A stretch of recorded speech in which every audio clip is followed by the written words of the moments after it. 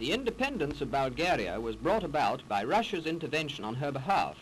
The victorious advance of the Russian army on Constantinople, leading to the Treaty of San Stefano in 1878.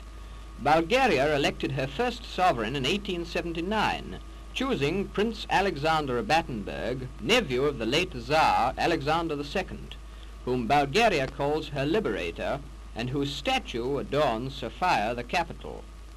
It is to him they pay their annual tribute for their freedom, and King Boris and his queen personally attend the ceremonies.